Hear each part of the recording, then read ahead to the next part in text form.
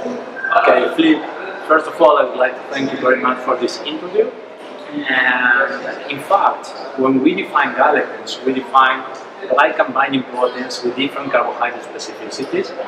Each member of the galectin family has a different phenotype and has a different immunoregulatory effect depending on the tissue and depending on the specificity of these particular galectins, because the carbohydrate specificities can be different. So our group has demonstrated that particularly galectin-1 can have immunoregulatory activity by specifically eliminating Th1 and Th17 differentiated cells and also CD8 positive T cells. This is very important because it helps tumors to evade the immune response. And if we can selectively target Th1 and Th17 cells, which are the main cells in autoimmune diseases, which can also selectively eliminate those cells that cause autoimmune diseases, inflammatory autoimmune diseases. And on the other hand, galectin-1 also converts tolerogenic dendritic cells, so it binds to CD43 on dendritic cells and induces dendritic cells that produce very high amounts of IL-27 and IL-10. So it converts immunogenic into tolerogenic dendritic cells. So it has a main pro-resolving and anti-inflammatory role. First, it binds to activated T cells and kills Th1 and Th17. Second, it converts immunogenic into tolerogenic dendritic cells.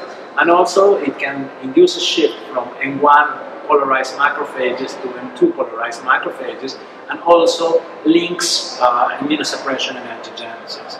So there are in different cells it exerts different roles. And the most important thing is that the overall effect is immunosuppression and an anti-inflammatory phenotype.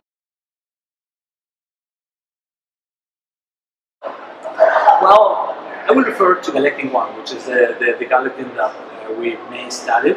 But what we found is that during the peak of any inflammatory response, so during physiologic conditions, galectin-1 is at very low levels, and it's mainly in its monomeric form. It does not dimerize, so it's very difficult that it will cross-link glycoconjugates and induce these particular effects. But during the peak of inflammation and different inflammatory responses, also galectin-1 peaks.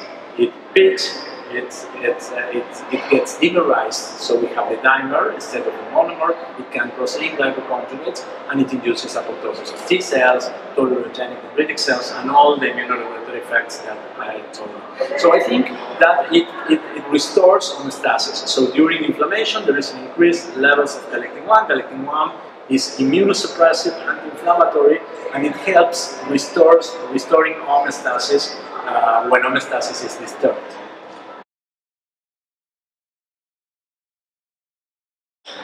Well, we discovered in tumors that in 2004 we published a paper showing that melanoma cells, when they become more aggressive and metastatic, they increase the amounts of galectin-1. So galectin-1 produced by tumor cells helps the tumor to evade the immune response. We demonstrated this in a melanoma model, and also we found in different types of models like lung cancer, Hodgkin lymphoma, ovarian carcinoma. In the case of ovarian carcinoma, we found that the microbiota, the commensal microbiota, regulates galectin-1 expression through TLR5 mediated mechanisms. And also we found that in the case of pancreatic cancer, galectin-1 is mainly expressed by the stroma, by pancreatic stellate cells, and contribute to tumor progression by regulating also angiogenesis, by regulating immunosuppression. We found that galectin-1 is regulated by hypoxia, so very low levels of oxygen. Increase galectin-1 expression through mechanisms that are dependent of NF-kappa B. Galectin-1 binds to VEGF receptor 2, which is the main receptor shared by vascular endothelial factor, by VEGF, and preserves angiogenesis even in anti-VEGF refractory tumors. So galectin-1 is within the tumor itself is immunosuppressive and is also pro-angiogenic. In the case of autoimmune diseases, galectin-1 is more anti-inflammatory, immunosuppressive, and in the case of infections, it helps many pathogens to infect. and we have just found this in Chlamydia trachomatis. We found this in Yersinia enterocolitica, which is an enteropathogenic bacteria, and also in Dicusa.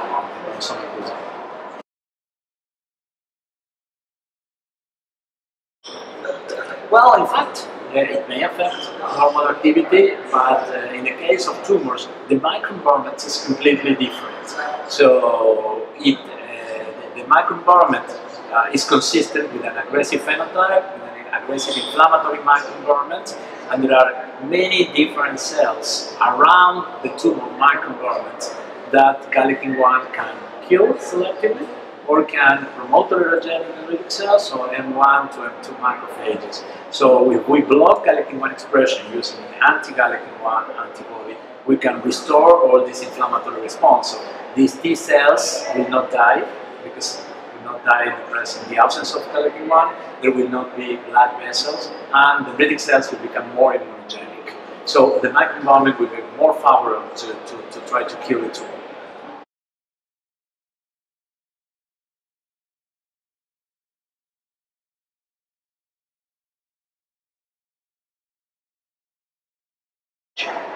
Okay, yes, we are very proud that our research has came from Argentina and has been developed from the very beginning with an unexpected discovery in Argentina, and we were able to develop all this project in Argentina, and also we were able to develop our technology as well, to patent our technology. I think Latin American countries need the support, first of all, of the government, because the governments need to support basic science. With basic science is very important for transfer technologies. Sometimes the governments have a mess, and they always think about applied science and not about basic science. I think that basic science needs to be taken care of, and governments have to take care of this part of the creativity and need to support young people. So these young people will not travel abroad, or will travel abroad just for the training, but they will come back to their countries because they will help the new generations to establish science. I think that the only thing, the only way to try to develop the economics of our country in Latin America is to try to support science and education. Without science and education, it would be impossible to grow as a developing country.